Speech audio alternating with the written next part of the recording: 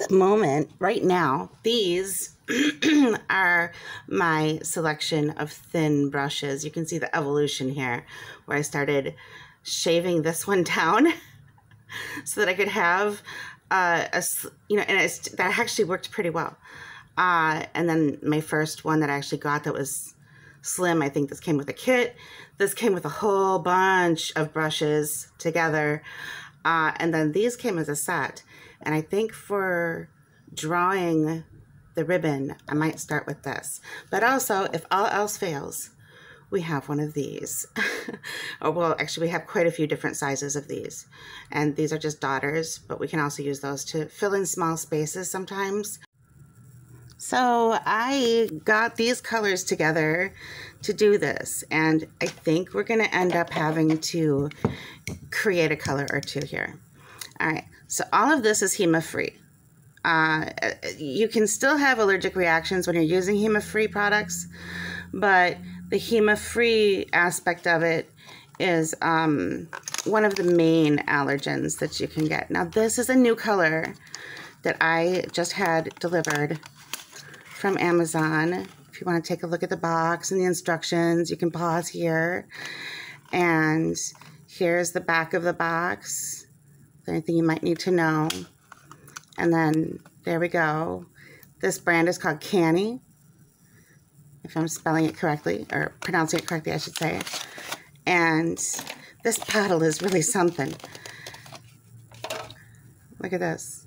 Isn't that beautiful? All right. And the color is pretty. This is the color that we got for this. So we'll be trying some of that out.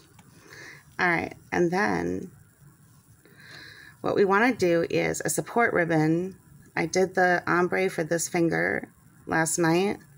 Oh, I can see that there's a little area I didn't clean up quite right. But anyway, this I did last night. And then the colors for the support ribbon that we want to do are green, which I'm kind of thinking to mix these two to get the right kind of green, and pink. And then I want to come in and see what I can do to make a teal with these three colors, if that makes sense. And then I think what we can do is, if I start, especially like if I start with this white color here, I think that we can draw the whole symbol right on the finger just to kind of get us started. And then I'm just going to keep striping it with the different colors until it's finished. So, all right, let me see how this works. I don't know. I don't know. I have no expectations. I don't normally do a lot of art on my nails. We'll see if I can get this right. So we need a V. Like I said before, we need a V.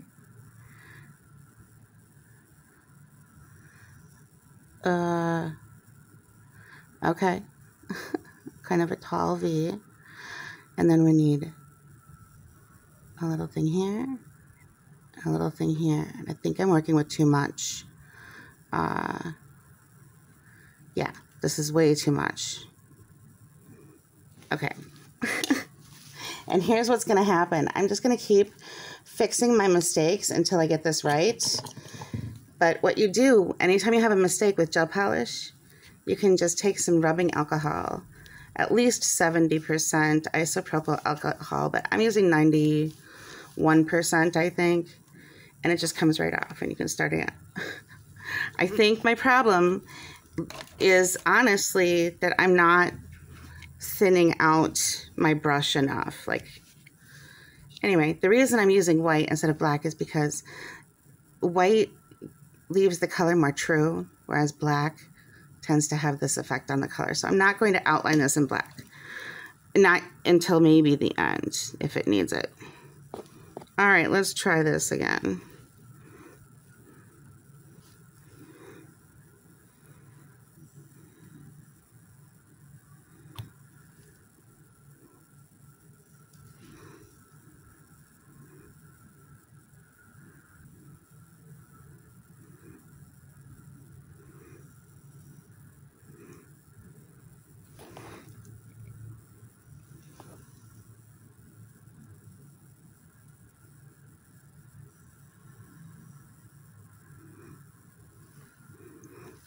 All right, so again, the angle is a little odd. Okay, so then this comes down like that, and this, I think I might just have it go right off the nail like that, and then like so. Oops. This brush is quite long because it has another brush on the other end, so it's kind of a long brush. All right, and then this side, if I pull through here,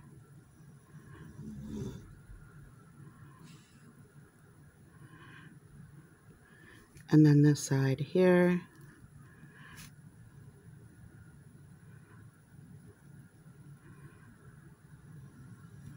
no, I don't think I went out enough.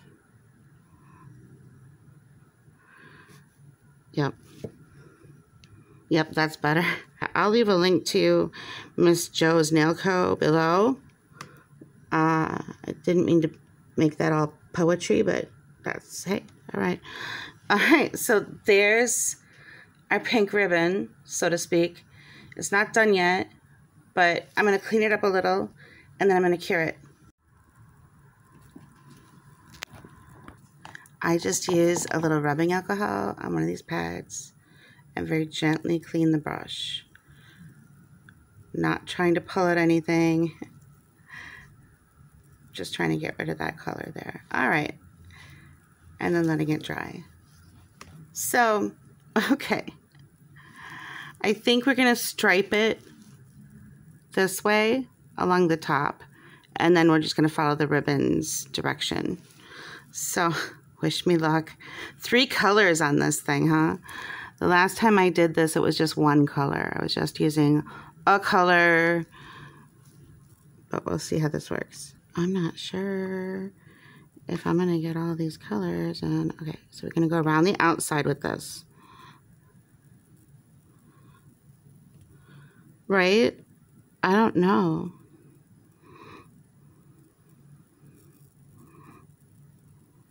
I'm going to have to clean some of this with a little rubbing alcohol. Okay. All right, let me clean this up. The reason I have a wrist brace on one hand is because I have like a repetitive motion, old wound. So I'm just going to go over the white with the pink and see how that works. I hope you can even tell that there's a pattern by the time I finish this.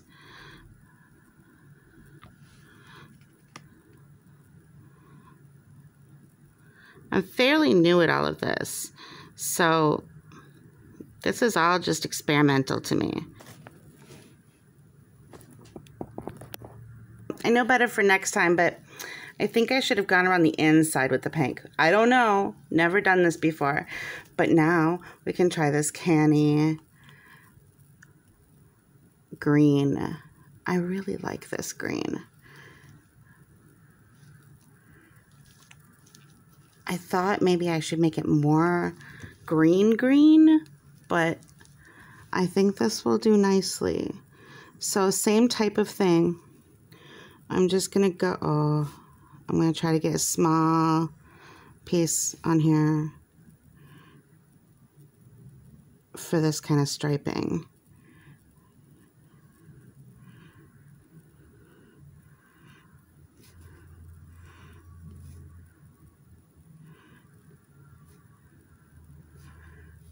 All right.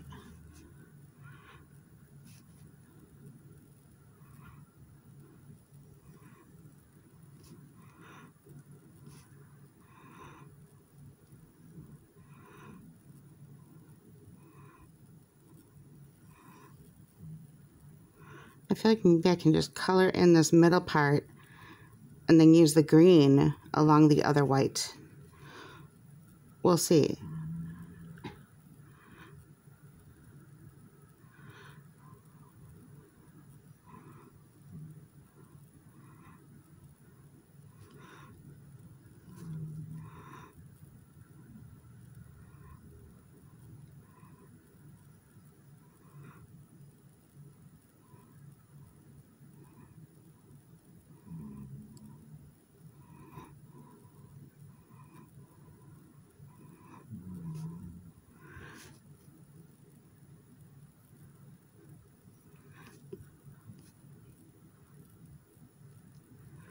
Oh boy, this is so tiny.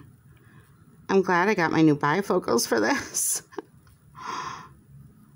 Okay, I can clean that little part.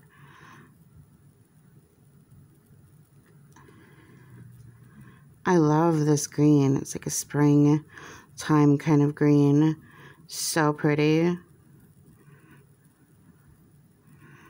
I have to clean some of this off. Okay, let me sharpen some of these lines here.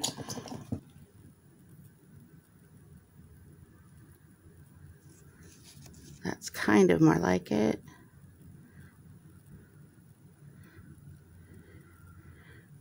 Okay, and then there's this little swoosh here that I don't like how it turned out.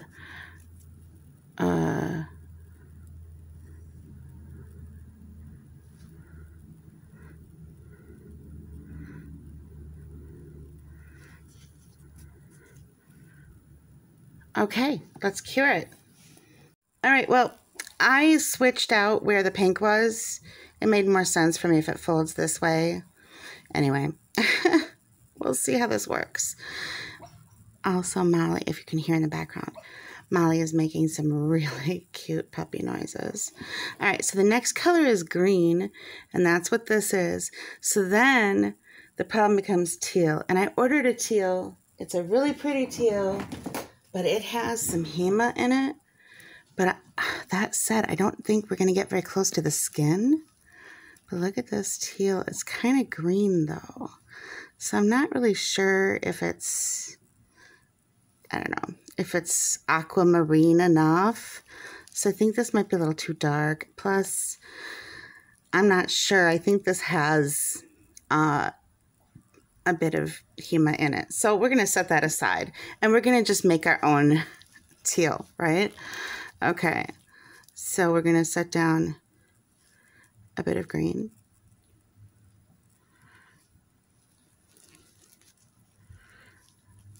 And some blue. Oh my God. Really? This blue. Okay. And again, we're using these candy colors. I've never worn them before. So this is sort of an all-around experiment with this. So I think, let's see how this works. We'll see. Because this is as green as I want to go, maybe. This here. This green. So we'll see. Oh dear. It's just blue. That blue like took over. You know, I might be just a little bit colorblind though. I wouldn't be surprised. My husband often he said that this pink is purple to him. Let me know, do you see pink or purple there? Because maybe I'm doing an entirely different support ribbon than I'm intending to do, which embarrassing, but okay, I could live with that. All right, so a little more green here,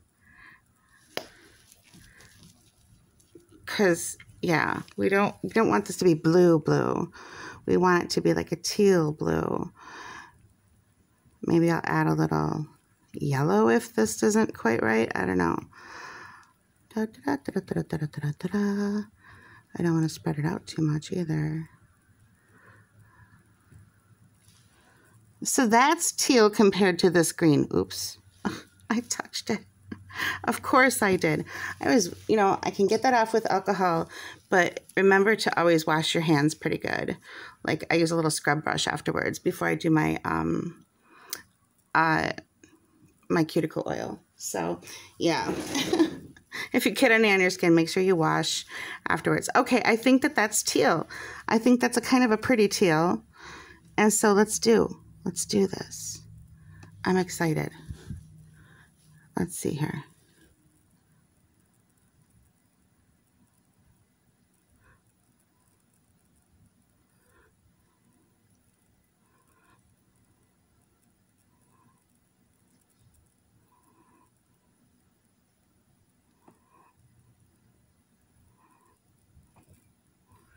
I'm just going to cover up all that white.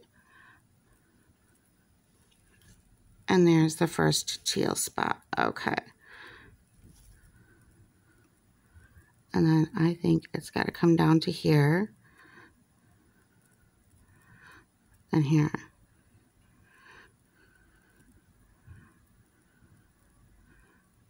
How we doing? It's looking kind of green to me. Okay, but you know, I'm happy to be here at this point. I'm going to cure this and we'll be right back. Okay, then that's how it cured. I may want a little thicker down here.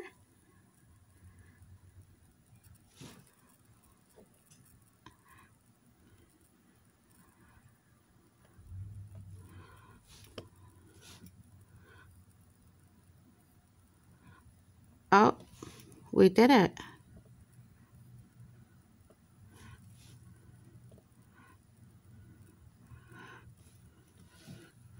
Oh, wait, we're missing one little spot here.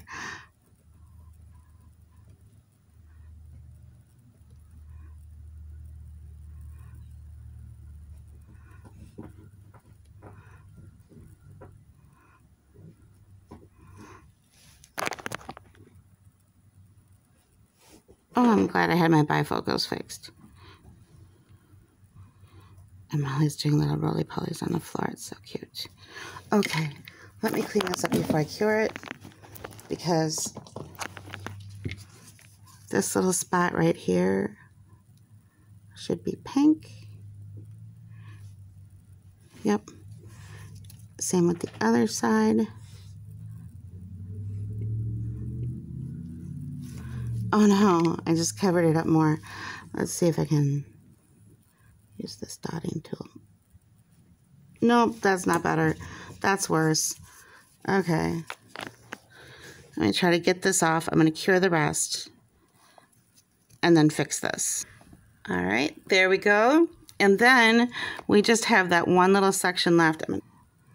And that's right in here.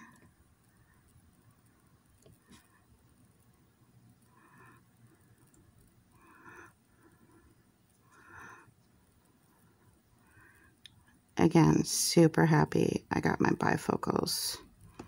My new bifocals are being amazing for this. Okay, there. We got a little arch on it even. And then I'm just going to wipe. Not even using alcohol. Just a dry little towelette wipe there. There. Those are the colors. And I'll cure and be right back. Just the last little cleanups. Little areas I think I might have missed. Okay, I think that's done.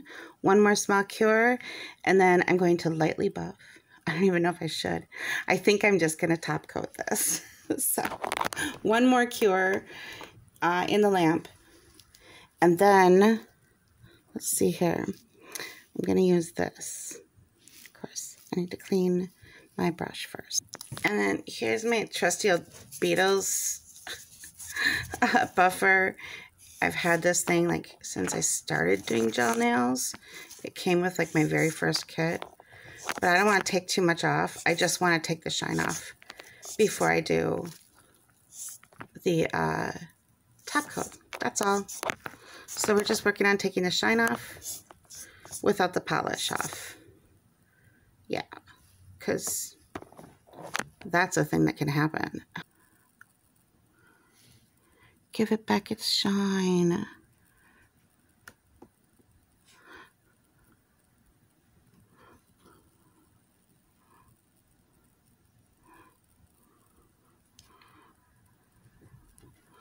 Oh, that looks really nice with this top coat over it. There we go. Very nice. And this is a no wipe top coat by Amelie. Again, it's HEMA-free. So this is the final reveal of what we've got with the shiny coat. So that's how you do support ribbon nail art if you're brand new at it like I am. Have a great day, and please be kind to yourself and others. Bye.